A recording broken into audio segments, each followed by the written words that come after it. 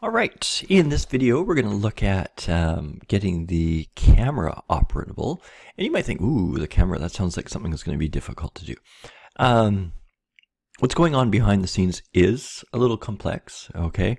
But with App Inventor, things have been made quite a bit easier. I mean, even with Python, things are pretty easy compared to what's really going on in that lower level. It's kind of the idea of abstraction that some people may have heard of. The idea is that where we interact with it is pretty on a high level. We don't have to worry. I mean, really, it all comes down to zeros and ones. We don't have to worry about that. We don't have to worry about actually talking to the processor, allocating memory, doing all these things that at the very basic level has to be done.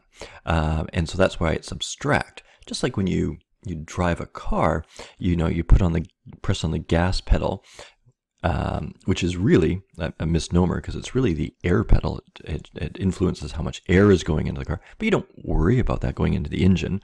And then the more air, the more gas it puts in, and so on. You don't worry about that. Okay, you don't worry that when you press the brake, there's a brake booster and that's connected, and then the hydraulics, and there's a squeezing of discs, or sort of a brake on a disc. Okay, you don't worry about all that. You just know that if you press the brake pedal, hopefully the car stops, and that's abstraction. We don't know exactly what's going on in between.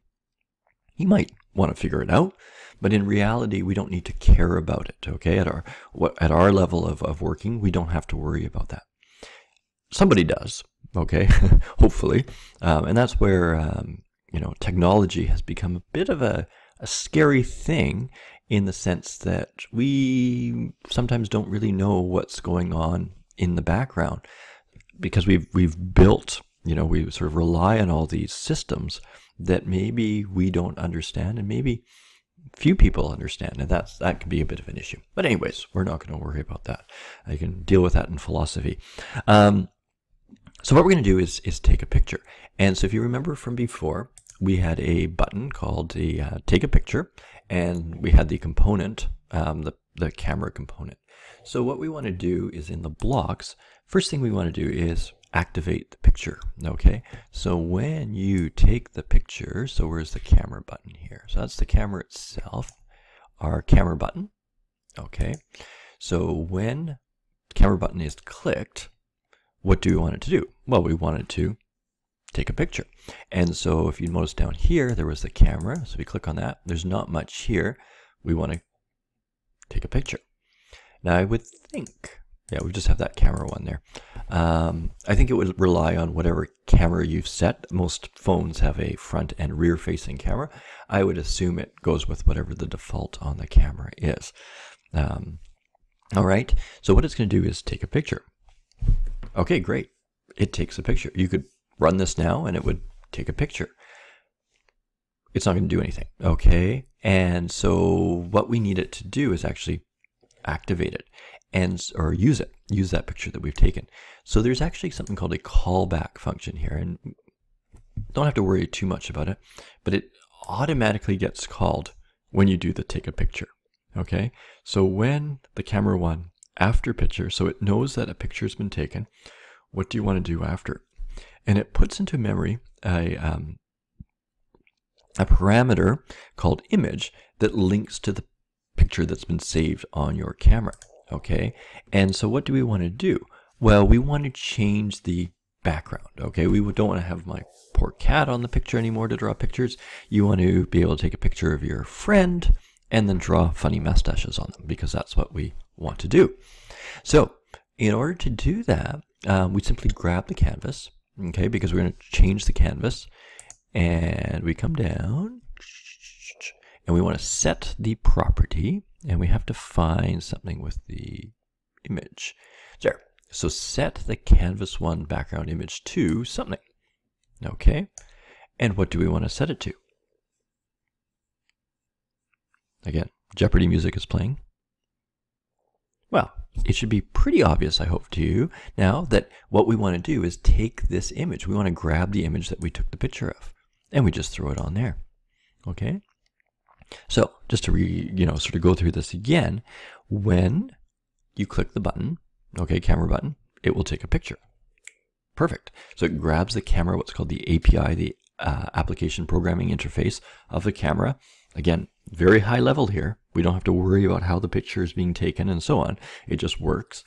And then it will, once that picture is taken, so once it's finished this this procedure, then it will run this one, okay, this after picture procedure, and it will set the canvas to our background image, which is our, or set the canvas's background image to whatever image we took here, okay, and that's brought in as the parameter.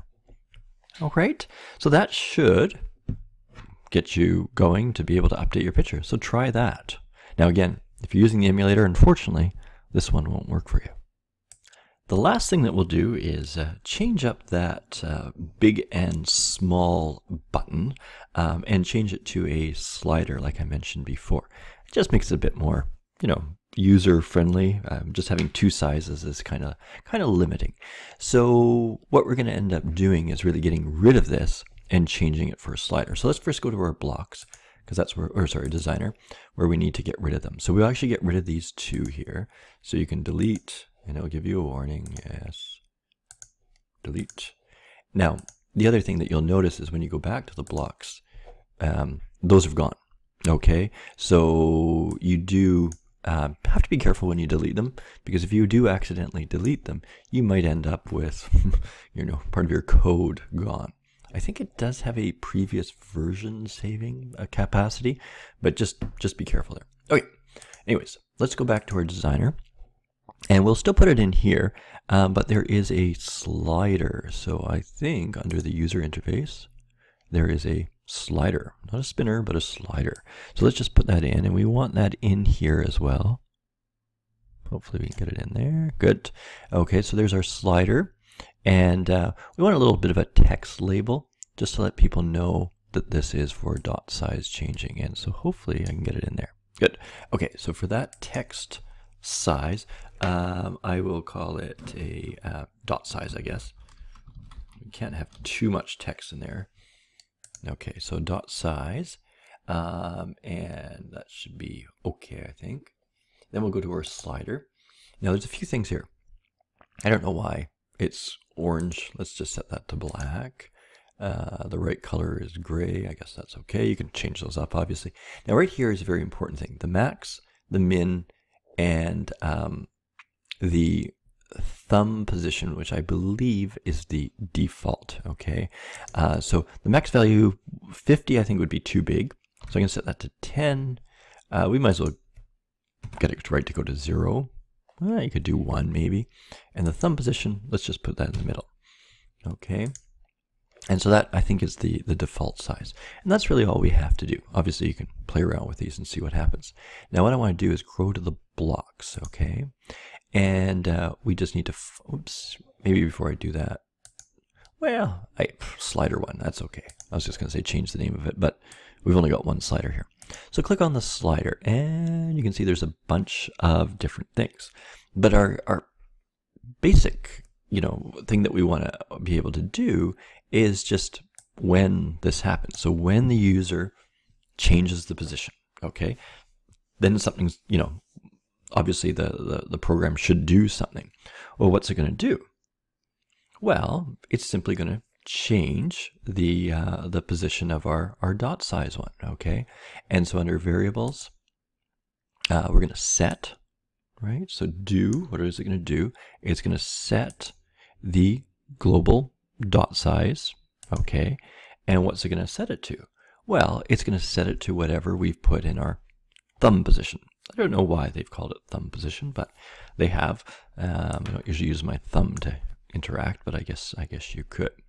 Okay, so based on wherever you've placed your thumb, okay, on that slider, then it's going to set that global dot size. And so it will scale it from 0 to 20 with 10 in the middle, and then sort of increment it, you know, up or down as you move your slider there. And that's it. Okay, so you should be able to go and test that, and you've got a functioning app. So as you can see, there's not that much code here. If I, you know, I've got this one sort of made smaller, but for a pretty fun little app. I mean, it's no, what's that Instagram where it puts the dog face or whatever on you, and it's nothing like that. But it has, sort of the foundations that app is based on right here. Okay, and that's really the power of MIT App Inventor, is that very easily you can create a pretty powerful app without too much code. All right, so there'll be a chance for you to modify it, improve it, but that's it for our PaintPot.